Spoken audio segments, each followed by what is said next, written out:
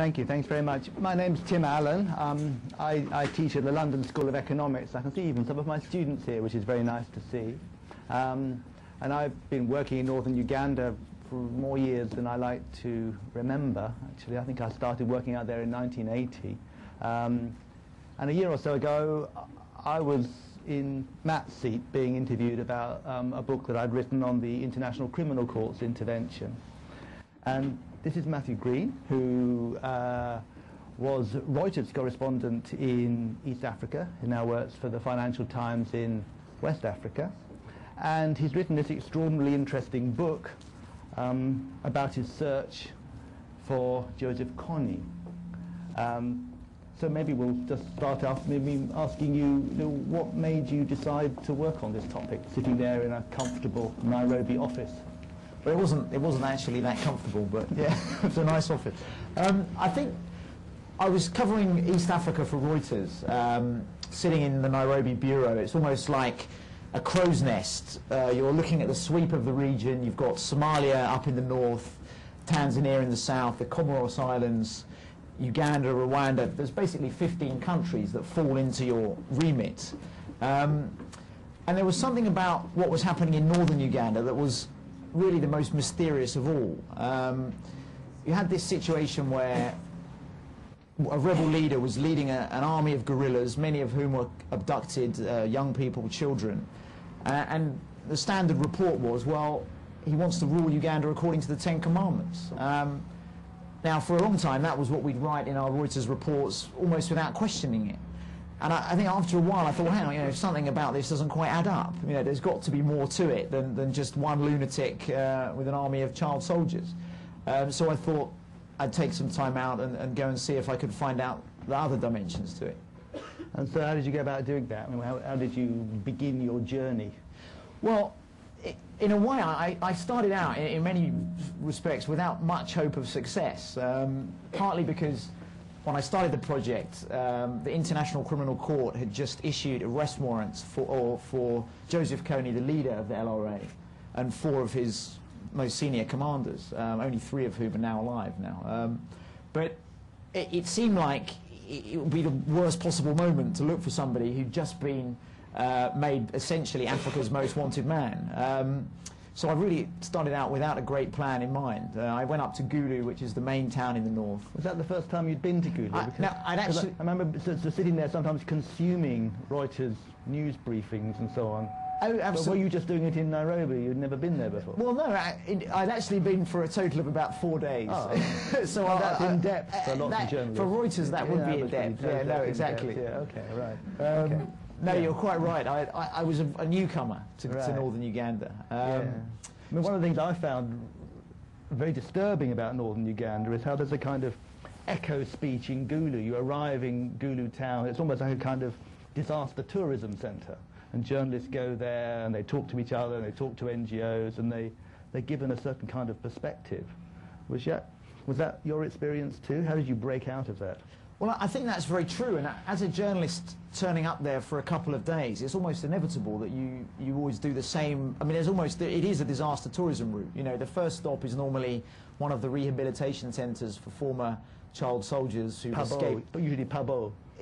Was it Pabo? No, there's a couple in Gulu town itself. Well, or Pit, I suppose, yeah. Yeah, okay. Yeah, nearby. They're always the same ones, yeah. You turn up and they dutifully wheel out some very forlorn figures who've recently escaped from the Lord's Resistance Army, and they tell you the same stories about terrible atrocities that they've had to commit. But it doesn't actually tell you how this thing can go on for so long. And I think the key to it is just spending a bit more time there and having the chance to build relationships with people and former members of the LRA who actually begin to give you a different story after you've known them for a few months than they would do when you're just sort of sticking a microphone in their face for half an hour. So how did you get from Gulu into southern Sudan looking for the LRA? Well, the reason I went up to southern Sudan is for a long time the LRA has had camps in the south of Sudan. They've been sponsored by the government in Khartoum. And I heard that there was a peace, there was a sort of beginnings of a peace initiative taking place in the south of Sudan. There was sort of rumours going around that some of the top LRA commanders had actually met southern Sudanese officials, and it seemed like, well, you know, this is a sort of dream opportunity. I mean, until this moment, it seemed like a totally opaque movement. Suddenly there was this sense that actually, you know, maybe they're going to make contact with the outside world. So I decided that I needed to kind of hot-foot it up to Juba. Did you find as you got to know more about the LRA and this extraordinary movement that seemed to be associated with all these spiritual values, did it come to make sense to you? Did you begin to feel that there was some kind of rationality behind it? I think, yeah, I think absolutely. What was striking is that it is portrayed, and very much, almost understandably in a way, it's portrayed as a sort of fundamentally irrational organisation. We always have that same headline about 10 Commandments, and Joseph Kony saying he's a self-styled prophet, a mystic who talks to the Holy Spirit. And in fairness to journalists, all of that is at some level true. But it tends to give us a sort of knee-jerk reaction where we feel that, well, they're obviously completely crazy. And again, but the sort of, I suppose what came to me as I spent time talking particularly to the former LRA members was that in their own universe they do see it as a very rational organisation. They have objectives, which is to overthrow the government which they feel is persecuting the people in northern Uganda. And when they commit atrocities, although you never condone what they do, and you never, to sort of try to understand is obviously not to excuse, at the same time, the violence they commit follows a pattern. It has an objective. So they are actually highly organised, highly disciplined, and in their own terms, rational. What's the objective of the violence? Well, I think the overarching strategy that they have, and the horrific part of the strategy, is that they want to deny, that they want to make sure that the people of northern Uganda do not support the government, because the LRA itself began as a sort of resistance movement against the government of President Museveni, who came into power in 1986. But as the years passed, because the great bulk of the Acholi community in northern Uganda failed to rise up in support of Joseph Kony, he increasingly felt betrayed by them and would start essentially to punish them, to try to control them. At the same time, the government of Uganda's response was to put people essentially into camps to try to deprive the rebels of support. It's the kind of classic drain the lake to catch the fish counterinsurgency strategy, to drain away that rural base of support. So the rebels responded by mutilating people, giving sort of orders for them to move away from army posts. So any time that they perceived the people were not doing what they wanted them to do, or veering towards supporting the army, they would punish them. So what was the significance of all the spirituality then, in your opinion? Why was there all this talk about being possessed, speaking in voices? Why did that seem so significant to so many people? Well, I think the interesting point about this question is I'm almost aware that I can't answer it, because spending time in northern Uganda and confronted with the reality of these beliefs, you do realise the gulf culturally, in a way, that you come from as an outsider, and it's actually very hard to really answer that question.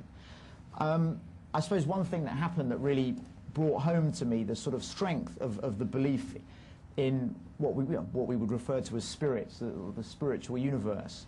I was in a remote camp in the north, where one of these ID camps for internally displaced people, as they're known, who'd been sort of forced by the army to stay in these camps. So I went round and I found a hut where one of the traditional healers was staying and taking clients, as it were. And I went inside this sort of darkened room, and there was a woman sitting in the corner of this hut, shaking a rattle, wearing a leopard skin sort of outfit, an old woman, and shaking cowrie shells, almost like casting the runes. And on the ground in front of her were three very worried-looking mothers with very emaciated, ill-looking, sick children lying on a straw mat on the floor. And she was talking to the spirits and prescribing the cure. And she, as the translator told me, she was telling them, you need to winnow rice over the child, and that will drive out the sickness. And we find that difficult to relate to, you know, but that was the belief that these women held. And it will be it's not having seen that, the power of those beliefs, it's not a very big step to say that, you know, a leader in a community can manipulate those sorts of beliefs to instill a sense of fear or a sense of loyalty or a sense of, indeed, meaning amongst his followers. Also, there's a history to this, isn't there, in that, you know, Joseph Kony built upon the experiences of many of his own followers who had followed Alice Lakwena before him. I mean, maybe you want to tell us a little bit about that background for people who don't know about it. It would be useful, I think.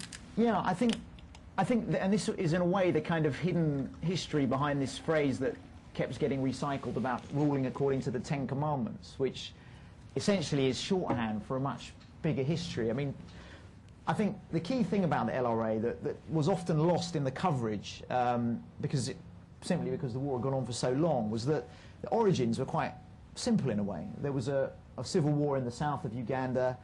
The army that was fighting the war was made up, or included many Acholi soldiers. When President Museveni, who was then a guerrilla leader, defeated that army, the soldiers, this was in 1986, the soldiers fled back home to the north of Uganda because they were really genuinely afraid that Museveni was going to come and take revenge on them. And they had done terrible things. The soldiers had committed atrocities during the fighting. They'd looted, they'd raped. You know, they came back home with blood on their hands. And this precipitated a sort of terrible social crisis. On the one hand, you had the fear that the new government was coming up the road to exact revenge. But at the same time, there was a sort of collective sense of guilt. Hang on, you know, actually our young guys have done some pretty bad things. You know, we can't deny that, you know, there's a problem here. In that, there was a sort of mixture of sort of guilt and fear that gave rise to a totally unprecedented crisis in the north. And it was in that environment that spiritual leaders, drawing on both the Christian faith that had come during colonialism and the older, deeper beliefs of Acholi spirituality, emerged to sort of offer redemption. So Alice Lakwena was by far the most famous. She was a sort of almost an early prototype for Joseph Kony. She was a fishmonger. She became possessed, and she promised to lead or sort of fight a war to end all wars in Uganda. And tens of thousands of Acholi, or thousands of Acholi certainly, flocked to her ranks. And partly because they believed she would solve both the guilt that they were experiencing and protect them in a physical sense. And she led this army south towards Kampala for months, and she daubed them with crosses of shea butter oil on their foreheads and chests, saying, you know, you will be immune to bullets if you follow our the very famous 20 Holy Spirit safety precautions, which, you know, again, famously are cited as having, you know, men will have 2 testicles, no more and no less, is one of the kind of most famous rules of the 20 Holy Spirit safety precautions, right? You know, and no eating before battle, no respecting water, no hiding behind anthills. It was almost a sort of First World War battle technique where people would sort of march into battle. And obviously the Ugandan army disproved the theory at the end of a few months, and she was defeated. But it showed the power, the redemptive power of these sort of deeper beliefs and how they could be used to mobilize people. So I think Kony was very much inherited that tradition, but in a less spectacular way, but for a much longer period. I think it's worth bearing in mind that with Alice Auma, who became the Lakwena, that she was an Ajwaka, very much like the woman who you met, throwing her sticks and shells and interpreting the world. She was a very powerful Ajwaka before she took on this role. And I think what was most important about her movement in terms of the spiritual model for Joseph Kony was that she taught that violence was therapeutic. Not the first person to suggest that, but she taught that the killing was a form of healing, and you know, within the Acholi language that makes a lot of sense. And I think it's hard to understand the impact of Joseph Kony without seeing it within that context, and I feel that gets a little bit lost in the book. I mean, there's many really great things about it, but that aspect of it, and the a very powerful link between those local spirit cults and biomedicine, public health programs, and Pentecostal Christianity, and the kind of resistance to patriarchal authority, often marginal people, women who were barren like Alice, or son of a migrant like Joseph Kony, take on this particular kind of role.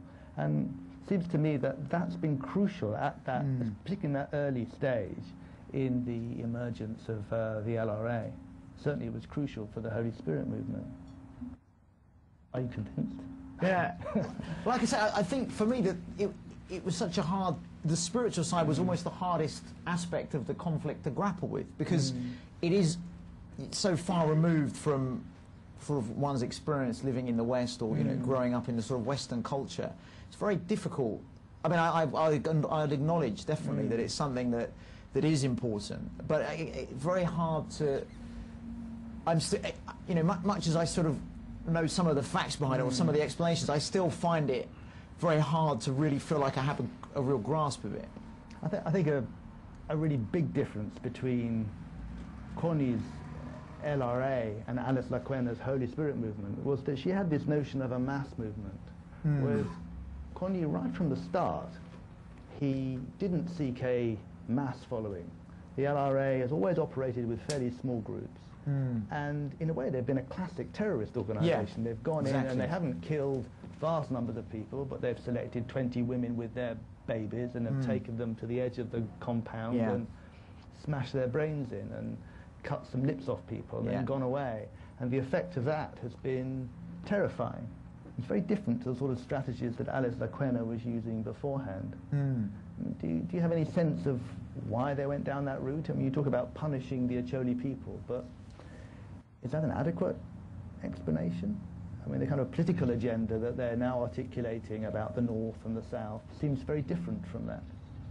No, I think that's true. I think, in a way, that you're right. In a sense, it was a terrorist organisation, and it's a very cheap, simple form of terrorism to use in that environment. They're not obviously sort of detonating car bombs or sort of launching terrorist-style attacks, but like you say, the impact on a population of chopping off one person's lips or hands is going to spread through thousands of people. And I think what I was trying to say earlier was that the logic, if you like, however horrible that is about denying the government the support of the people. As long as the LRA, as a tiny, relatively tiny organisation, can prove that nowhere in northern Uganda is safe, they've succeeded in one objective, which is to convince people that the government is not the answer. So you're left with a sort of stalemate situation where the people are in the middle, the government is trying to fight almost a conventional war, but not really paying any serious attention to winning hearts and minds, to use that sort of rather tired phrase. But at the same time, the LRA certainly wasn't winning any hearts or minds, but it was certainly scaring the hell out of people. So essentially, neither side could say that they had, the LRA, the government hadn't won popular support, but by using those tactics, the LRA was denying them that support as well. So I think it's true, there's a spiritual dimension to it, but I think there's also quite a cold military logic to it as well. Yeah. I mean, the spiritual aspect of it remained very frightening, didn't it? I mean, when you talk to those people in the displacement camps about the LRA, they call them Olum. They call them the bush. They are the bush, where the rules don't apply. And they say when there's LRA attacks, they say the Olum has come, the bush has come. And it plays to, I mean, local nightmares, doesn't it? I mean, both sides have used nightmares. The Ugandan governments also use nightmares to terrify people, the way that they don't allow people to bury dead bodies. They've manipulated these things just as much as the LRA have, haven't they, really? I mean, one of the things that comes out in your book, I think, increasingly as you go through it, is that from this perception of the LRA as this weird organisation, you ended up having a very critical view of what the Ugandan government's been doing in northern Uganda. Yes. And I think by the end of the book, you present a rather scathing account of the aid agencies that, for all sorts of reasons, became involved in the perpetration of structural violence on the population of Northern Uganda on a quite daunting scale. And I think you bring that out quite well. But do you want to say a bit about that? Yeah, I think it's very interesting, again, to come at it from the journalist's point of view. I mean, I can be very honest that when I look back on myself coming to Nairobi for the first time in 2001 as a reporter, I know that I had this sort of subliminal idea that aid agencies were good and that they came to Africa to save people. And I think that was quite a deeply embedded assumption that tended to unconsciously inform reporting. And I remember, I mean, there's a line, a paragraph in the book where I sort of talk about this. I can remember sitting in the office of the Nairobi bureau late on a Friday and a fax coming through from the World Food Programme, which is part of the UN that distributes emergency food in Northern Uganda, saying, oh, we need to raise $30 million more to buy more food for Northern Uganda. And I'd actually give myself a little pat on the back and say, okay, Matt, you know, you can do it for Northern Uganda. You can spend 5 minutes writing a few paragraphs and putting it out on the wire saying, WFP appeals for food for these poor, starving people in Northern Uganda, thinking I was doing a great job, but actually blissfully unaware that with the best will in the world, you know, being as charitable as you like towards WFP, they had become sucked into the system that was causing a great deal of suffering. The way it worked was the government, in about 1996, the government realized that it wasn't containing the LRA problem, so they set up this strategy of creating what they call protected camps. I'd often assumed that people had sort of run spontaneously in fear of the LRA into these camps and sort of just built them overnight themselves, but actually the army basically ordered them in, gave people ultimatums over the radio saying, right, you've got to leave your homes and go and live in these camps. And they said at the time it would be for a few months while we, you know, sorted out the problem. And the army spokesman would always use this wonderful phrase that the latest massacre was the last kicks of a dying horse, you know. And he'd say that every time the LRA committed a new atrocity, and he was saying that sort of 10 years later. 10 years later, the camps were still there, and they caused arguably much more suffering than the rebels. The amount of disease, the sort of squalor, the social deprivation that people suffered were appalling. And all this time, WFP was effectively sponsoring this strategy by driving a truckload of food every month and making sure that people didn't starve, because while they were in the camp they couldn't go out and farm. So, but while there was this humanitarian imperative, we need to save lives, there's people about to starve to death, no one seemed to be asking, well, hang on a minute, you know, is it really correct for the government to be herding hundreds of thousands of people into camps and leaving them there apparently indefinitely? But because the imperative was, oh, we've got to go and save people from starving, we won't look at the bigger picture. No one seems to ask that question. I mean, you know, there was a quote I remember from one humanitarian saying, you know, if Auschwitz had occurred in the year 2000, it would have been called a humanitarian disaster. And that's an extreme way of saying that, you know, aid agencies sometimes look away from the cause of the suffering. They try to treat the suffering, but sometimes by doing that, they actually become part of the system that's causing that suffering. So that was something for me that was actually quite a revelation, because I had never really considered these questions in the day-to-day sort of flow of journalism. I think it was also to do with the fact that Uganda was seen as such a success story for aid, for receiving aid for such a long time, and so successful apparently in dealing with HIV/AIDS, that there was an unwillingness for donors to be critical of what was happening. I think that was also part of it. Yeah, I think as Western governments were so desperate for credible allies in Africa, you know, this was the mid-90s, say, there was a genocide in Rwanda. Congo was still under Mobutu. Civil war raging in southern Sudan. Kenya under Daniel Arap Moi, going rapidly backwards. You know, Uganda seemed like, you know, manna from heaven. It was actually an ally that we can count on. And the last thing anyone wanted to do was to look too closely at the failings of the Museveni's policy in the north. And in a way, that was why this sort of myth of Kony, if you like, this focus on the Ten Commandments and the irrationality of the group, it served a lot of people's objectives, because it served the government's objective, because it meant that it meant that talking about why, it sort of made it impossible to have a discussion about why that war persisted, because it was just blamed on one apparently deranged sort of self-styled mystic. But it also meant that Western governments didn't really have to look at it either, because it was always written off as just a sort of crazy, incomprehensible manifestation of some sort of terrible darkness in northern Uganda that wasn't actually the symptom of a deeper issue. I'm sure you're aware of this, that Olara Otunu, the former Under-Secretary General of the United Nations, who he used to have a position of representing the High Commissioner with the Secretary General with respect to children in situations of armed conflict. He's been talking about there being a genocide in northern Uganda. Do you think that's overstating it?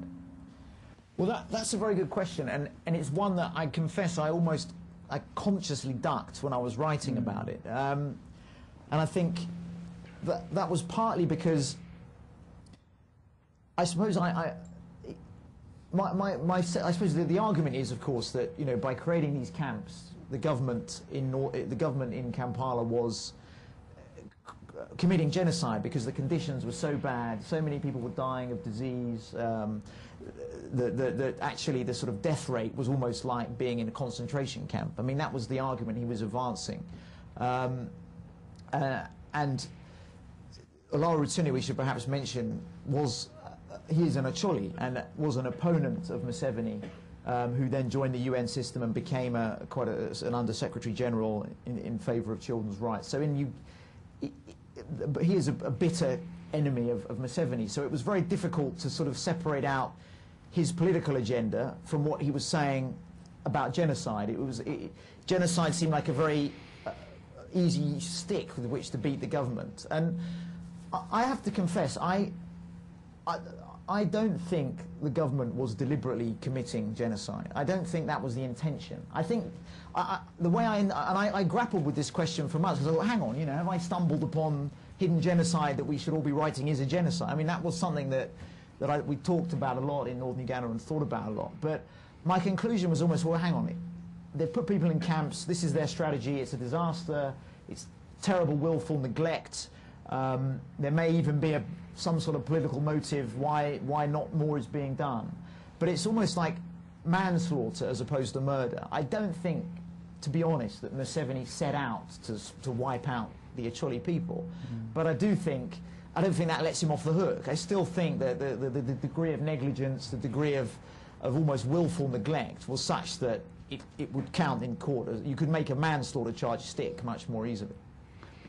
Maybe we should move on now to kind of this part of your kind of learning process that you went through in this journey. But maybe you should tell us now how the journey progressed, how you finally met with Joseph Kony.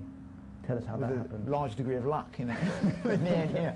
Well, we went. In a sense, it was very lucky, the timing of the whole trip, because as I said at the beginning, it started off looking like it was going to be mission impossible, simply because this man was now the most wanted man in Africa. Why would he suddenly pop up and start meeting strangers?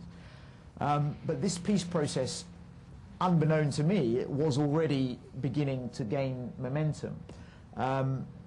So when I was in Juba, I went to a sort of commemoration day for a separate war in southern Sudan, which was led by the SPLA rebel movement. For years, they were fighting the government in Khartoum. They took power and they were celebrating the start of their uprising 20 years before. And they made this announcement, you know, we've captured Joseph Kony on tape. You know, we've met him, we've filmed him in a clearing. And he says he wants to talk peace. So suddenly, you know, it was sort of, I was sort of falling asleep until this point. I sort of almost fell out of my chair. Hang on, you know, this guy's now appearing. So that was the moment, I think, where I realised, well, it would be possible to see him. And there were lots of twists and turns and setbacks and bad judgments by myself that meant that meeting him took a lot longer than possibly should have done. But in the end, he did present himself in a remote clearing as one of a series of meetings with these mediators who were trying to get this process going. And what happened? I mean, you shook his hand. Tell us about shaking his hand. I know, it's rather embarrassing, actually, because we went on a series of trips. The first time we waited for days on the border in a very remote outpost called Nabanga, where not the most comfortable of places, deep in the sort of jungle, essentially, on the border between Congo and Sudan. We waited for days and days, and eventually we were summoned to the clearing. There was an empty chair in front of us. Eventually, a few rebels turned up, but they told us that Joseph Kony himself was too tired that day to attend to us, so we'd have to come back another time. So a few more weeks passed, and we made the final trip. It was almost like a flying circus. The government of Southern Sudan organized to take his former wives of Joseph Kony, his relatives of the commanders, elders from Northern Uganda, from Southern Sudan, and literally about 200 people were rotated in on these rickety old Antonov cargo planes, including a small group of journalists. So we waited again for days and days in the clearing, wondering whether he would turn up. And I was becoming increasingly pessimistic about the chances of him coming. The first time we thought he was coming, he sent one of his followers, a guy called Captain Sunday, who's rather an erratic character, who came down the trail leading a little boy with him. We're like, well, you know, who is this? And Kony had sent one of his many sons out as a sort of offering to say, look, I am going to come, but you know, here's my son. You know, just wait a few more days, and as I sort of get myself ready. And then finally, I think it must have been about the 4th or 5th day, there was a sort of, again, a sort of rustling in the undergrowth, and this column of, must have been at least 100 of these rebels sort of marched out in single file. And we could see this figure in a white suit, a sort of white short-sleeved shirt and trousers, sort of immaculately ironed, you know, stepping out of the jungle. And he sort of brushed past us, looking very agitated and very sort of tense. And yeah, I realised I couldn't come all this way and not at least exchange a few words with him. So I went into the tent where he was meeting the elders, and I sort of thrust out my hand and said, yes, I'm Matthew Green, I'm writing a book about you, you know, maybe we could have a chat, you know, a bit later when you're finished. And he sort of visibly seemed to recoil. I mean, he looked at me like literally till jumped almost, and looked baffled as to what to do. And I sort of felt my hand hanging in midair, and I thought I was going to sort of suffer the greatest snub in history. And he looked to an advisor who sort of nodded because he knew me and darted out his hand, and we had this very brief handshake and sort of exchanged glances for a few seconds before he whipped his hand away, and I was kind of hustled out. So fortunately, he was persuaded by his advisors to then give his first ever press conference in 20 years, where he then did submit himself to a few questions, but as you'll see from the book, they weren't the most revealing of answers. What do you think you learned most from writing the book? I think it was the value of having the time to get to know people in a sort of story. As we, you know, as a journalist, you know, you never have that luxury of having time. Especially in the way the industry works now, working for someone like Reuters. You know, I think, you know, Reuters does a fantastic job of covering East Africa.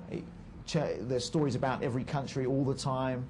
You know, without that service, you wouldn't have a clue what was going on in half these places. But there is an obvious limitation.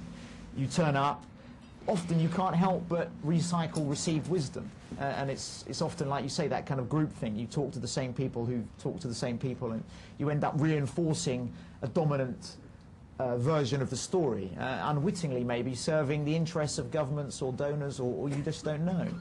But the real revelation for me was having had time to actually forge relationships with people in Northern Uganda, where they told me things that they would never have told me if they'd known me for a few hours. And that really changed my mind about the conflict and made me realise that it was actually, in the minds of the protagonists, a lot more rational and a lot more actually, a lot easier to understand actually than I'd actually thought.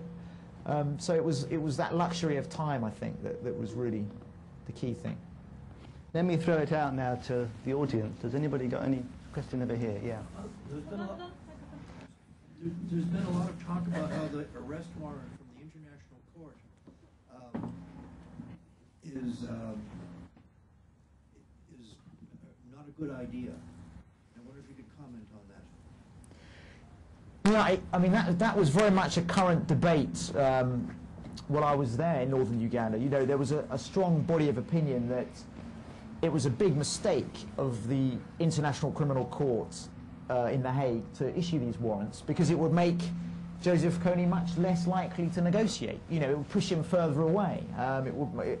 And there was a body of criticism that said, you know, there's this court that's just been set up in Europe, it's imposing its kind of justice on Northern Uganda, and it's actually very insensitive. It's pushing away any chance of starting negotiations. And I started off having some sympathy with that view at the time, and particularly because of a few mistakes the court made. People didn't think it was neutral, people thought the court was siding with Museveni, so there was a lot of resentment on the ground. But I think that it was more nuanced than that. There's also some suggestion that the fact that these warrants were issued gave the rebel leaders' minds. I thought, hang on, you know, we're getting noticed now. You know, Britain, America, you know, European powers, UN is sort of, we're now under the spotlight. We should maybe think about how we're going to get out of this corner. And I don't know whether that's an argument that's made, and I think that probably does hold some water, that it did actually concentrate the rebel leaders' minds into whether talks might be a good idea. But then the problem, though, is, of course, this first demand at the talks is lift the arrest warrants. So you get that kind of catch-22 situation. But I think the most recent development, we were discussing this just before we came in, was that Joseph Kony has killed one of his deputies who was also indicted, a man named, or not indicted, but who was also wanted, a man named Vincent Otti. And it may be, you know, Tim probably knows this better than me, but it may be that the court is just sitting back and saying, okay, well, we've got these guys boxed up in a corner. Eventually, they've either got to come out or they're going to tear themselves to pieces. So it may be, going from quite a sceptical position about the ICC, I feel now that maybe that in the long run, their strategy might be borne out. Please, yeah. Matthew, like you, I think I went in the year 2000 to write about the child soldiers in Uganda, and like you, I was appalled at the IDP camps. I thought they were some of the worst I'd ever seen, relatively experienced, but I became completely fascinated by those stories. And I'd like to tell us a bit more about what your impressions were. That's my first question. And my second is, as I understand from other people who were there at the time, the photographer that I was working with, that nothing terribly much has changed up there, and yet the reporting from there seems to be fairly slim. And I wanted to know really, why do you think this is? Is it because of the way that the media works? Is it because it's the same old story? Is it because we're just repeating ourselves? What? I think on Joseph Kony himself is very interesting, because there's almost two Konys. There's the Kony you hear about through his former followers or from former abductees, and there's the Kony that I saw, and let's face it, I saw him a couple of occasions pretty briefly in rather exceptional circumstances. And the impression I got when I saw him was, this guy's a very frightened man. You know, he knows that he's running out of chances. And he didn't look happy at all. But what's interesting is that I think the biggest insight I got into him in terms of how he operates was from a former LRA commander named Moses, who was abducted at 16, who I got to know quite well over the months that I was in the north. And he would our relationship, as we got to know each other better, he would tell me more and more about how the LRA operated. I mean, he was in it for 8 years, and was quite because he was relatively educated when he was abducted, he was quite a senior commander. And really, you know, Kony commanded a great deal of respect, and that he was a very skilled orator. He would use Acholi proverbs to illustrate his points. He would talk for hours, giving a sort of combination of almost political propaganda and religious sermon all rolled into one. And the audience would be pretty rapt, and they would start to take on board the message. And I think that element of skill shouldn't be underestimated. I mean, the guy, you know, to run an organisation like the LRA and keep going for 20 years, you've got to have something. But the interesting thing was the contrast with the person being so sort of frightened and so small in a way. On the question of what's happening now, it's true the story's fallen off. You know, we're not reading much about Northern Uganda. I think what's interesting is that although the government's very keen to present a picture of life returning to normal, that thousands of people are leaving these camps and going home, in the Acholi area, which is the real epicenter of the conflict, very few people have gone home. I think Tim was probably there more recently. But actually, people are sort of feeling their way back, going back to some of their old farms, sort of trying to see what land they own, what they can salvage, or what they might be able to lay claim to. But still, I think 98% of the Acholi who are displaced are still in the camps. And until Kony himself, until they've seen a resolution to this, I think it's going to be quite hard for them to go back to normal. You may be there more recently, but... Yeah, I apologise, a call of nature. I mean, it's interesting that, having been with the LRA, who have a ban on consumption of alcohol, I had half a beer before we started. Yes, I was out there, well, you were out there last summer. I think, yeah, well, maybe about the same time. Yeah, but I had the opportunity to kind of go out with some of the people who were returning to their homes, and there was a big difference between the Langi areas to the south, further south, and the Acholi areas. But also the Ugandan army was not offering to protect people beyond a certain line, and so for many of the Acholi people it meant going back to places where there would be no security.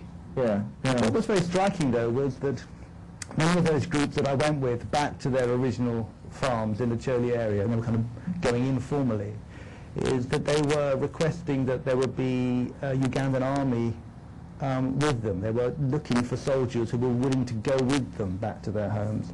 And I found that quite interesting, that people have been living with the army for so long that they now feel quite uncomfortable going back into rural areas with no military personnel around.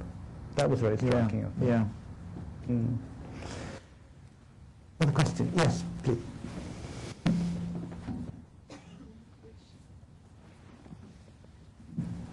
Thank you very much. I'll start by saying I'm Ugandan. I came to this country in July to pursue my master's degree in information management. And I'm really so happy to be here today. I must say the situation in Uganda is threatening. I mean, I think internationally, like Matthew was saying, it's something that has been taken lightly, but for Uganda to be in the spotlight in only one region, Northern Uganda, is really, really daunting. What should I say? Everything he has told you is really, really true, and it's happening. People's noses were cut off, people's lips were cut off, I don't know which other body parts. What part of Uganda are you from? Western Uganda, yeah. The southwest? West.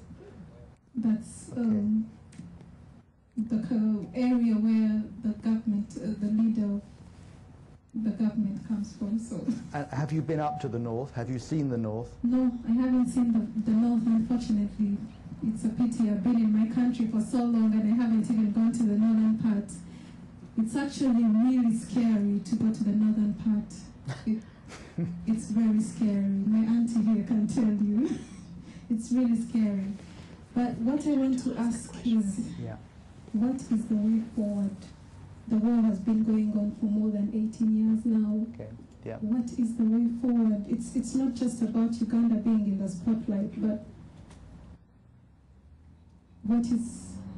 what's going to happen next? You've written a book. What? Yeah. I mean. Let Matt respond to that. What's the way forward, Matt? Thank you. Well, I think there's a question. There's obviously the immediate question about what happens to the LRA and the leaders of the LRA and how that peace process is resolved. That's a very difficult. That's obviously a difficult question to know how that's going to play out. Kony's obviously worried about being arrested. There's all those issues, but let's assume even that the LRA is taken care of. They look like they're boxed into a corner in Congo. You know, let's just say that over the next couple of years, maybe Kony will be killed by one of his officers. Let's just take the LRA out of the picture. It's very interesting that you say you're from the west of Uganda and you've never been to the north, and that it would be terribly scary to go there. I mean, you might be surprised that it's not actually as scary as it sounds. I mean, this is something that struck me in Uganda, and is that there is this amazing division between the area north of the River Nile and the rest of the country. And people in the south sort of, when they sort of see the north as this sort of backward, primitive, sort of barbarous area, which is almost not part of Uganda. It's almost, I don't know whether that's, I mean, that is an opinion you encounter in Kampala. And then equally in the north, people feel excluded. They feel like we're not considered to be real Ugandans. We're not treated equally. There's a linguistic divide over the Nile. There's cultural divides. There's historical divides. But I think the real question about the way forward is, how does Uganda overcome that division? You know, how do people from the rest of the country feel like the north is part of the country, and how do the northerners feel like they're part of Uganda? And that's a bigger question than simply what happens to Joseph Kony and his commanders. And then, you know, it'd be very tempting to conclude that, you know, without some sort of action or some sort of national reconciliation, if you like, that this problem could recur in a different form, as it's done in so many African countries. Yeah, an incident that really brought that home to me was one time we were driving down from Gulu South across the river, the Nile, and we went into Masindi, which is one of the first big towns that you come to in southern Uganda, coming down from the north. And the woman, who was a young lady, very much like you actually, looked a bit like you, was putting the fuel in the car, and she said, "Oh, you've come from the north. It's terrible there, isn't it?" And she described the situation. And you know, she kind of said it was just awful. Those children that she saw, they were just terrible. They were suffering. They were starving, and it was awful. And I said, "Oh, you've been there?" And she goes, "No, I watched it on Oprah Winfrey on the television." Yeah, but she sort of kind of captured something about Uganda. Yeah, but yes. Oh, there's one of my students there. Hello there. Hello, mine is not a question, just a comment. Today I had some students from LSE who went to see some lady. She's in Uganda, but she's around at the moment. She's the one in charge of resettling people who have been in camps back to their homes. And she told us that since Kony was referred to International Criminal Court, somehow, because, I mean, the tactics the Ugandan government was using also to fight the rebels were not good. Likewise, Kony was also coming to abduct northern Ugandans so much.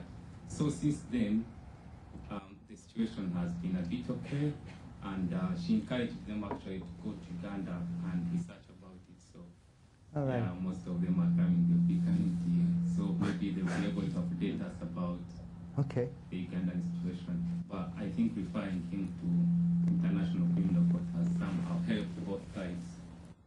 Yeah, and certainly that's been my view in the end. Richard, yeah. Okay. My name is Richard Dowd, and I'm director of the Royal African Society, but a journalist by tribe. The only other movements in Africa that have faintly resembled the LRA are the RUF in Sierra Leone and Renamo in Mozambique. They use the very similar tactics and seem to have no other political agenda other than fighting back. They had no plan once they took over the country. The other one that comes to mind, and this is very controversial, is Mau Mau, which Elspeth Huxley described as a scream from the swamp. I think is the expression she used. I mean, it is no more than a scream. It seems to me that it does actually touch something quite profound here, particularly when someone like Olara Tunu, one of the most intelligent and sophisticated operators the United Nations has had for a long time, the fact that he gives it some credibility, argues that it's justified, not necessarily justified, he would never go that far, but he regards it as a civil war, I think says quite a lot. So there seems to be three possibilities. Either it is a scream from the swamp, and even someone like Olara Tunu, because he is from that group, joins in, or it's justified by equivalent bad behavior from the other side, and the fact is that in 1985, 86, and the early 80s, Museveni's troops behaved exceedingly well. They were very well disciplined. They were mostly child soldiers, but they were very, very well organized and they were very idealistic. Meanwhile, the British trained Uganda army, which was largely Acholi-led, butchered, maimed, slaughtered throughout the whole of the Luweero Triangle. And as they were defeated and retreated, they again raped, murdered, and Museveni's army moved in. It was clean, it was decent, it behaved well, and it was just like two different worlds. Unless something changed when they crossed the Nile, and they then took on the same role as the Northerners had behaved when they were in the south, I find it difficult to find anything. I mean, bad tactics maybe, trying to get everybody into camps.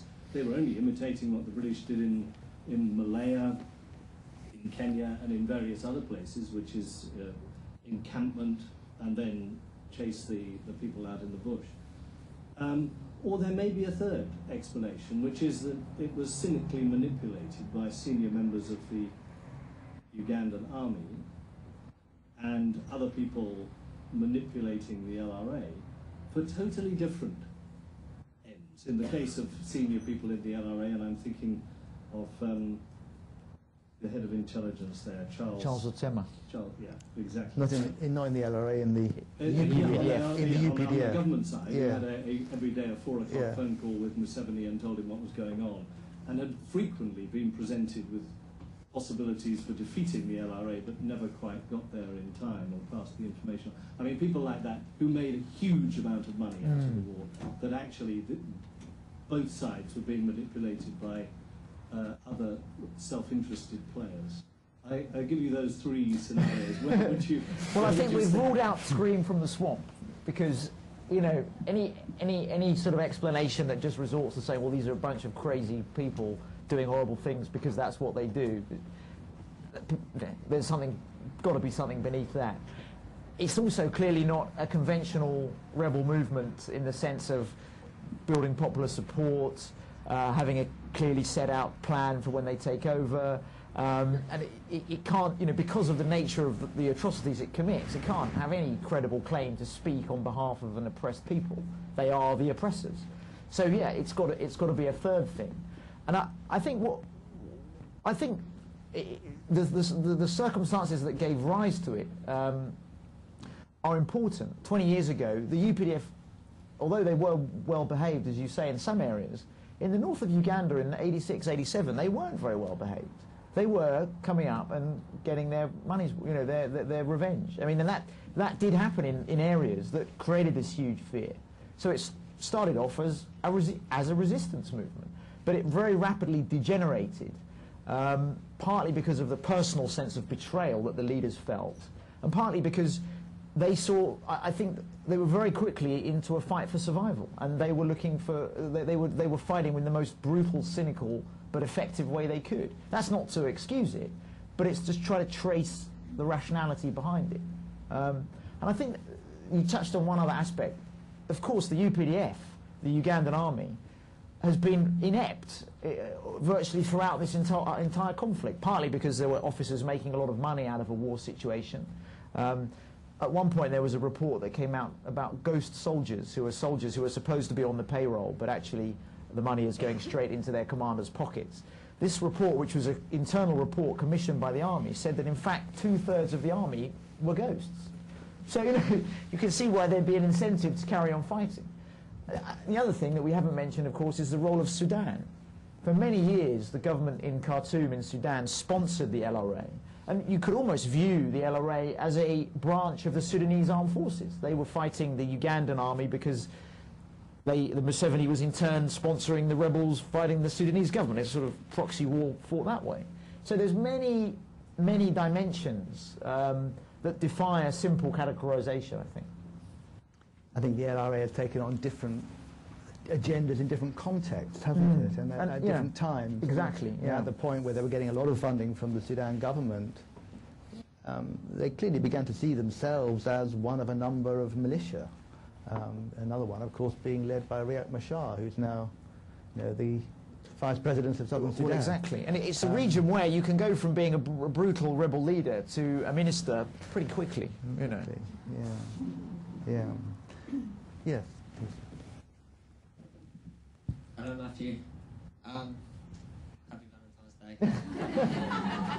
I'm quite interested in how you came about covering West and East Africa. I mean, was it your decision, or was it Reuters? Did they send you out?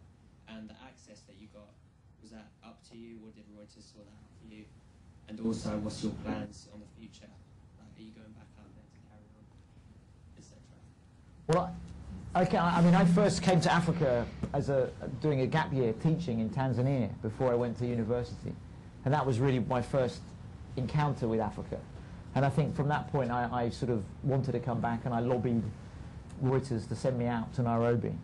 So I was lucky enough to get sent there. And yeah, from when you said access, what did you mean? From managing to get there, meeting the people that you got to meet, and was that solely your motivation, or did Reuters manage to sort any particular access out? But in the book, it was sort of independent from Reuters. I just turned up in Gulu and talked to people. Oh, right. I literally, I mean, it's, you get phone numbers, and it's actually it's a small town. You can almost feel like you know everyone within about a week, because it's so small. There's a hotel called the Acholi Inn where, one Colonel Tema, owned by the head of military intelligence, who makes a lot of money from. He's supposed to be fighting the war, but he's actually making rather a lot of money from the buffet that he serves every night, which is in turn patronised by aid workers, journalists, diplomats, conflict resolution mediators. So everybody's kind of living in this sort of bubble. You look across the lawn at night. On the one side, you've got investigators from the criminal court trying to look very surreptitious and hoping nobody notices them, but everyone knows who they are. You've got a table of aid workers on the other side. You've got actually former LRA commanders who've surrendered and accepted amnesty sitting at another table, kicking back, chatting.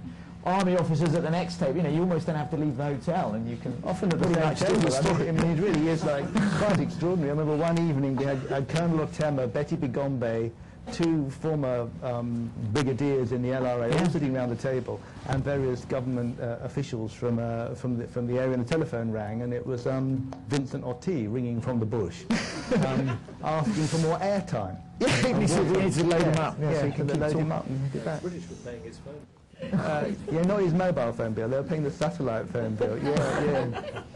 And my little boy who was with me up there, I had my family with me, and my boy at that point was 10. And he said, I want to make an interview with all these people. So I said, all right, well, ask Colonel Tema. And Colonel Tema, oh yes, I will be interviewed. And he put his uniform on. And my little boy was sort of said, well, how did you feel when you were made a colonel? Oh, I felt very proud. And then he goes, how do you feel when you're fighting the LRA? Oh, I'm very proud. And then he goes, and how do you manage to run a hotel as well? That was a question none of us dared to ask. He asked it was just, you run such a good hotel with such a nice buffet. That was the best question. Yeah. With following on who might profit from the conflict, I was just wondering your opinion really on the rumours you might be hearing in the local communities about possible acquiring of land and building of roads by a bit dodgy subcontractors, and is this something you think might be true? Yeah, I mean, I think in the north you do encounter these stories of people making money from the war, not just the sort of head of military intelligence running a hotel, but across the board. You've got, on the one hand, stories of people who are suspected of collaborating with the LRA within the camps, being, they would sort of run errands for the LRA, disappear off into the bush, take some Wellington boots to them or some airtime for their phones, come back, make money that way. And people would say, this house has been built with LRA money. But on the other side, you've got the government making money. And you're quite right, who is providing the transport, for example, for the trucks that bring tons and tons of, you've got enough food to feed 2 million people a month coming in on trucks. who owns those trucks? And I think there's, this was something I never got into in detail, but certainly there's a suggestion that it's senior members of the government who are the contractors who are providing the food that the UN is paying for. And the same, there's talk about the army taking over forestry reserves and chopping down the trees. A lot of that from southern Sudan, felling teak while they were fighting over there. So there's certainly a whole war economy taking place, which again, on a short visit, is invisible. But certainly that's one of the reasons why senior people in government were very happy to let this thing rumble on. There's a road between Gulu going westward to Pakwach and then up to the Congo border, and it was always said to be very insecure out there. It's not far from where Colonel Otema has his own farm, actually. Yes. And I managed to get into and onto that road during the day, coming in from the south, and it was amazing. From about 11 o'clock, trucks started coming down the road, coming down from Congo, loading down with hardwoods, and army deployed all the way along the road. And then at a certain point in the afternoon, they all disappeared, and it was a sort of no-go area again. But it was quite clear that there was sort of systematic extraction going on, and that local army officers and others, district officials, were involved in it. There's certainly been money in the north. Yeah. Another question. Yeah. It's tangential to your whole talk, but I come from the medical world, and I'd love to know how you got access to a traditional healer, a white man talking to and finding out what's going on. We've never managed that. What? Well, it was actually... Uganda, but elsewhere. Yeah, I mean, it was actually sort of almost... Probably you won't want to hear. It was actually quite easy. Because I was actually. I think the reason was I was in the camp, and there was a medical post run by Médecins Sans Frontières, and they have local health workers who do a sort of sweep of the camp every day. Actually, they sort of walk around, they look for people with medical problems, and so they have this sort of rather uneasy coexistence, because the first port of call is often the traditional healer. Although the MSF has a clinic in one part of the camp which is free, and there's a big queue of people who go there after the traditional healers failed. So they kind of go to the traditional healer first, and then the free MSF clinic second. And this woman who took me around was an Acholi lady who was from the area, born and bred there, but educated to a much higher level than most of the people in the camp.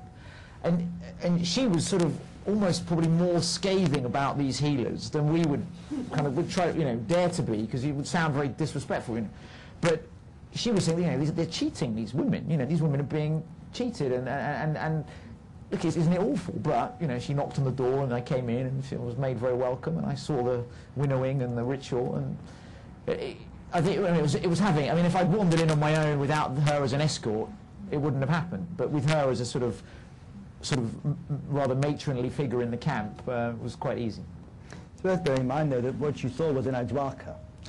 So it's a very particular kind of traditional healer. I mean, the Acholi, if you like, the orthodox Acholi traditional healers are associated with lineage shrines and controlled by men, usually, male elders. And the Ajwaki, like such a woman as Matt met, are possessed by wild spirits, not by the spirits of ancestors, but by wild spirits from the bush. And so they're often the ones that are consulted about things that don't make sense. And Ajwaka is possessed by the bush. So the very word for the LRA, the bush, is in the possession of the Ajwaka. And it's very interesting going to that region now, because I first went there in the early 1980s, and in the evening in Gulu in the early 1980s, you'd hear ba-bum, ba-bum, ba-bum, ba-bum, ba-bum, ba-bum, and you'd go out to the drums, and it would be a séance, and there would be a Ajwaka performing séance rituals, which you could participate in. Now it's all gone undercover. So people will say, oh no, we don't have Ajwaki anymore. But of course, as you found out, you go to a camp and say, take me to your Ajwaka, and they take you there straight away. But they no longer use drums. They now do it very silently, because Alice Lakwena and Joseph Kony were targeting them, because they had been Ajwaki themselves. And so they saw other Ajwaki as competition. And the Holy Spirit movement and the LRA have targeted such people and killed them. So now they're a bit secretive. But it's not difficult meeting local healers in northern Uganda. Go there and ask for one, and they'll show you lots. They'll rustle one up really fast. And it goes on in the churches all the time too, laying on of hands and so on. Yeah. Another question. Yeah. I was wondering, did Kony ever really want to be a political leader, or was he happy just being a military figure? And did he give any specifics about how he plans to run Uganda under the Ten Commandments?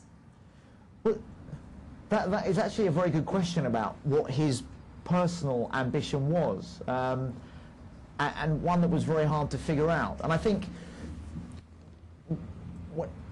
what he would talk about, he did talk about the Ten Commandments. I mean, it's not incorrect, but in a sense that was a very small part of what he was talking about. And what he would try to articulate in the speeches to his followers that were sort of relayed back to me sort of later was that he was playing to all the sense of grievance in Acholi land. You know, we've talked a bit about how when Museveni took power, people in Acholi felt afraid that the new government was going to take revenge. And he would point to the camps and say, look, the government is planning to take your land. He would refer to the theft of cattle, which was something that we didn't talk about, but just after Museveni took over, huge, basically all the cattle in Acholi was stolen with the collusion of army officers, of Museveni's army officers. Complete economic disaster. Even now, Joseph Kony talks about wanting compensation for the cattle. So he's pressing buttons that are very deep within the Acholi consciousness. He's talking about things that really Acholi people get upset about.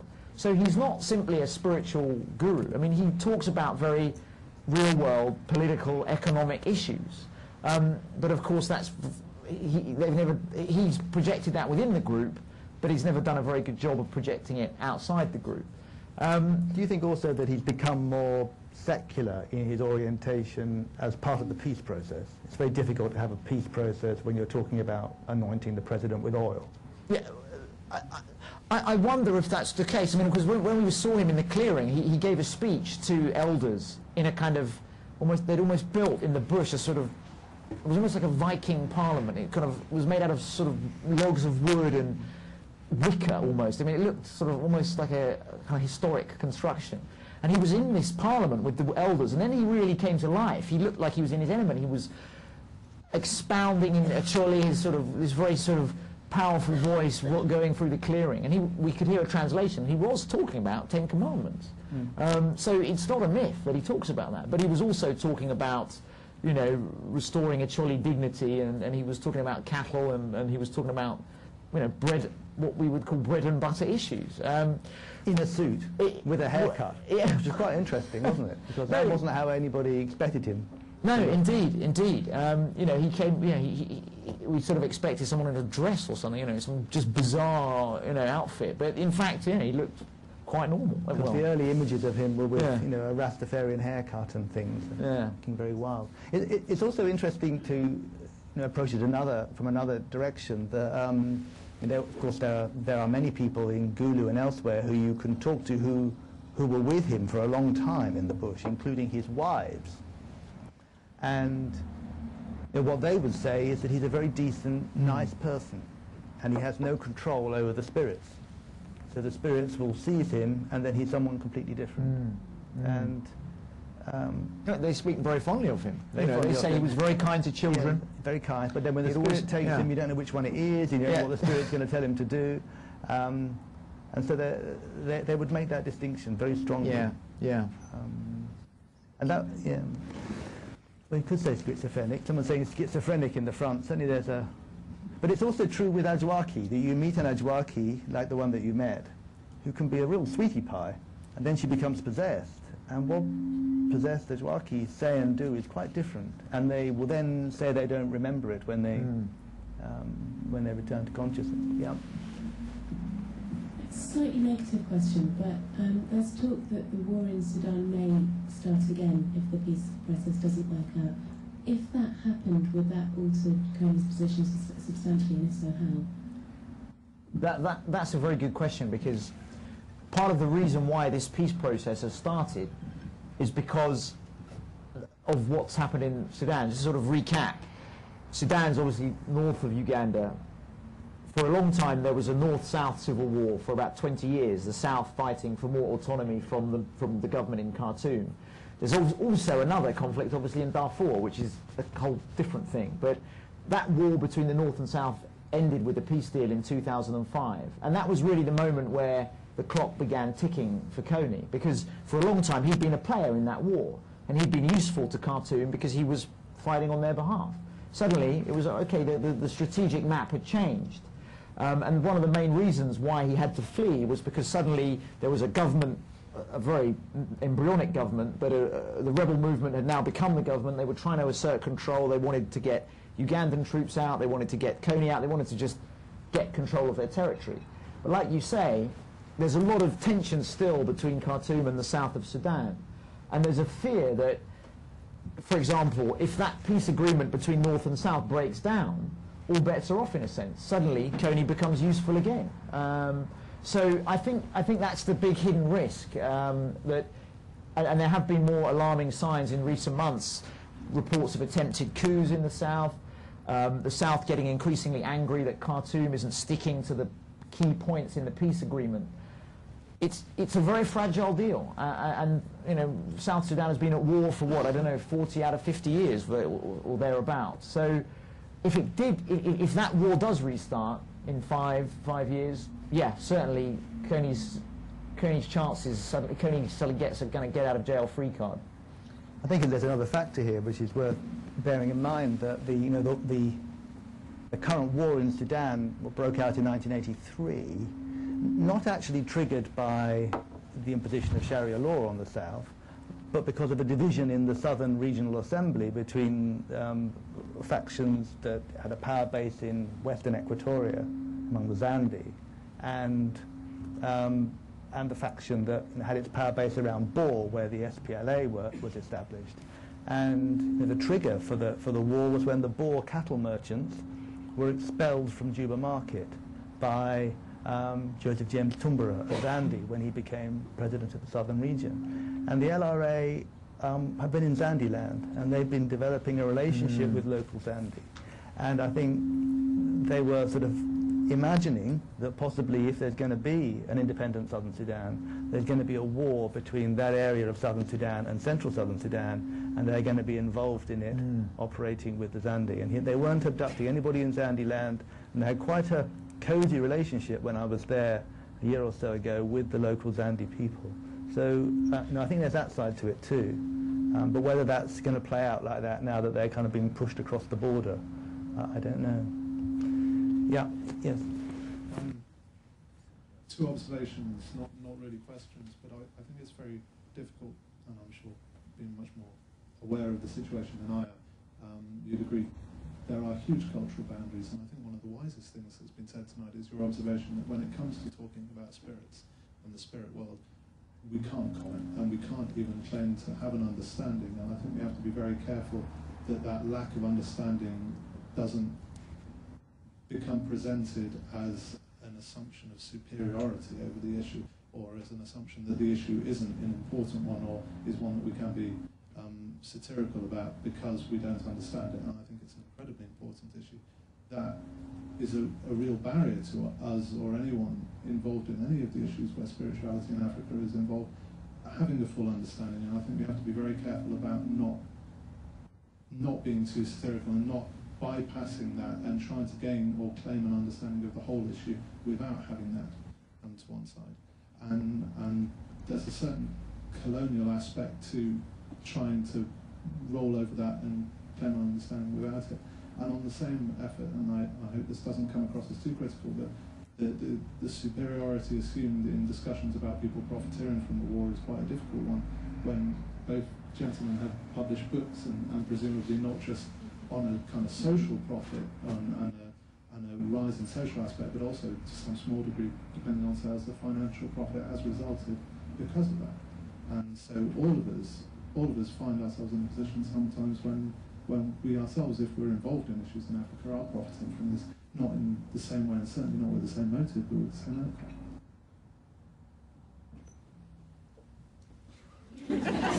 I'm guilty. You're right. No, you're right. I mean, I think you're right. Yeah. I mean, there's lots of people who profit, not just soldiers, not just rebels. You know, we talked a bit about the aid agencies. I mean, journalists too. You know, we've all kind of gone and eaten at the buffet in the Acholi Inn. So we've all been involved in that. So. I just think the moral superiority or the tendency towards yeah. have to be very careful. I think we're going to have to take just the last questions. Yes? Let me take one or two together now, shall we? Because Can I make a comment? Because yep. I also am a journalist in Canada, and I write about... Where's that voice coming from? Oh, yeah, over there. I would completely disagree with you. I think one of the problems is that because people don't want to talk about spirituality, they don't want to be accused of, like, talking about witchcraft in Africa. They don't write about it at all, and therefore what you end up is with one-line references to, the Ten Commandments, and people don't address the key issues in Africa at all. Just as we don't address ethnicity being an issue, we don't address spirituality as being an issue, but because everyone is being so po-faced and very kind of like worthy about this coverage, we don't actually ever address these issues, so we don't write about these stories at all. And if Uganda has been underreported in the north, as is most of Africa, in my view, it is underreported repeatedly, it's because people do not dare to venture into this territory, and as a result, really important wars and civil conflicts simply don't get covered.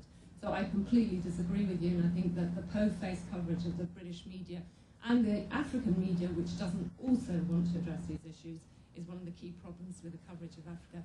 And on the last issue, I also have written books about Africa, so I can tell you that these two gentlemen are not making very much money on it. And, I make a third of the amount of money I used to earn as a journalist from book writing in Africa. So usually somebody who decides to write a book about Africa is actually making an economic sacrifice. It's very hard to write a book. Books take a long time. They take several years to write.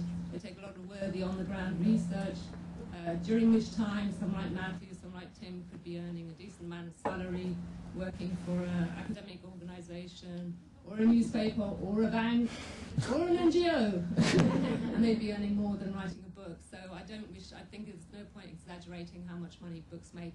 And, the head of the army who runs this buffet in that hotel will be making a lot more money than either Tim or Matthew here today.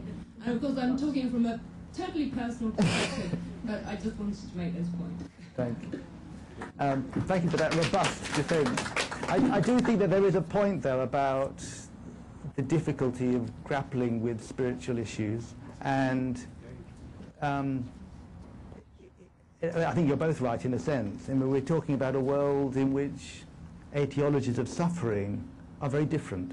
And in a way, I would say one can't really understand the LRA without recognising that when people understand misfortune and suffering in interpersonal terms, it leads to different understandings of the spirit world and different kinds of political movements. And for me, that's the best way of seeing where the LRA and the Holy Spirit movement have come from.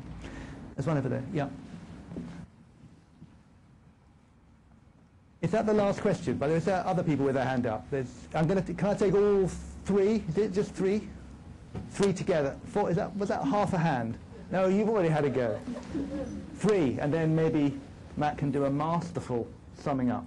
I thought you were supposed to do that. No, I'll do that. Thank you. My question, I think, quite helpfully derives from the two previous comments, which I know were opposed, but both very interesting. My aunt spent a long period of her maiden life working in Northern Uganda for absolutely no profit, and in fact, in that respect, represented, if you like, a very extreme version of what the lady who writes books on Africa commented on. She worked as a teacher in the 50s and early 60s, and later in her life, before she died, reflected very sadly on what had happened in Northern Uganda. My question is, was she doing terrible things that later led to the sort of ghastly situation that's since largely prevailed in the North? Or was she delaying something which would have happened sooner had there not been that extremely conscientious approach to education going on with people who were extremely self-sacrificial in the way they went about it, wherever that was? And were the seeds of this awful terror there long ago. I mean, long before colonial influence began. Shall we take three together? Yeah. And then have a last discussion? Yeah, it's a very interesting question. I'm just wondering, you mentioned in your book that at the time that you finally managed to speak to Kony, he only spent about 5 minutes, and he had very few things to say. You were saying just now that he has issues, but he has problems articulating them well so that the people out there can actually understand what his problems are. But you also said that he's got people, or maybe advisors, some of whom had come all the way from the UK. I was just wondering whether these advisors were not able to probably talk to him so that he's able to articulate those points. And also, do you think the fact that he's not able to articulate these points well has something to do with the lack of education, since he actually went into the bush at the early age? From a mission school.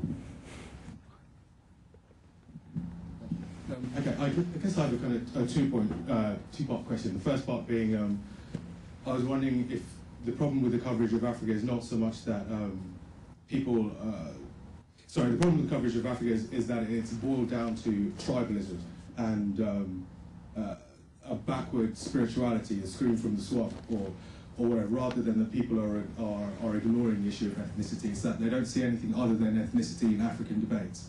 The second question would be, I worry that we're a bit uncharitable when discussing aid agencies, in particular the World Food Programme, without knowing enough about the specifics. If we don't think that the Ugandan government was genocidal in its intentions in setting up the camps, or even had negative intentions, rather it was some kind of negligence, then what else was the World Food Programme meant to do other than feed people? You know, I mean, if you were to ask the people in the camps, what would they rather, I'm sure, would be that the World Food Programme continued as it had been. Thank you. Yeah. Go on, 3 questions. Let's sum up quickly then. I think let's go backwards from the last one. No, you're right. It's a dilemma. I suppose with the World Food Programme, it's not a simple question of yes or no. Do we feed these people or let them starve? You know, I suppose what I'm trying to say is, though, from my own sort of naive point of view, I didn't realise how politicised these questions were. And I think that maybe almost brings us to the other point. All these interventions are often motivated by very meritorious goals. They're motivated often by altruism, and that can't be a bad thing. Now, I don't know what your aunt was doing exactly in Northern Uganda, so I wouldn't want to be understood as sort of blanketly condemning NGOs or the UN or any of these kinds of activities. It's just simply they often have unforeseen consequences, and those consequences are often things we're not geared up to anticipate. So that will be my answer on that one. On Joseph Kony's education, it almost goes to the other point as well. Were the seeds of this thing sown a long time ago?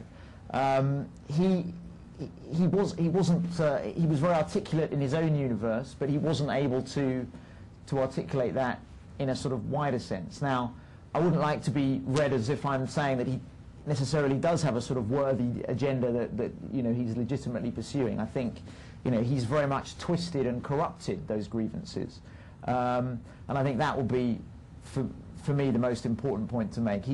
I'm not trying to paint him as a sort of legitimate representative of these grievances, but he has quite skillfully exploited them. And going back to the very much bigger question you asked about the sort of long-term origins, yes, the roots of this go back way back before Museveni took power. They go back to the turmoil that happened in post-independence Uganda. They go back to Britain's decision to put Acholis into the army before World War II and earlier. They go back to the slave raiding from southern Sudan into northern Uganda in the late 19th century, and probably back before the time there was even what we would call an Acholi community today. And that's something I've tried to touch on in the book, and hope you'll enjoy reading it. Yeah, I mean, it's having my first introduction to the area was doing something like what your aunt did. I went to teach in schools back in 1980. In some ways, I think education and that capacity to access the world through a remarkable capacity in English, which one finds all over the place in northern Uganda, is a huge asset for people. I mean, it's a wonderful thing for many people in northern Uganda. I mean, it's one of the most heartening things one sees up there, isn't it? In the way that how people have a world beyond the place in which they live because of that background. So I think probably your aunt is not responsible for what's happened in Uganda any more than I was doing it a few years later. I think the issue with the aid agents is a really important one, and I think that your criticism is not so much, you know, they're evil or something like that. It's more, I think we share this view that agencies working in a place like this have to negotiate their way into those places.